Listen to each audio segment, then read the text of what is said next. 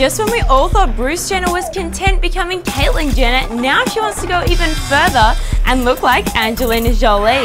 The former Olympian reportedly wants to have more plastic surgery in order to look like the Mr. and Mrs. Smith actress. A close friend revealed she's planning to get plastic surgery to try and look just like Angie.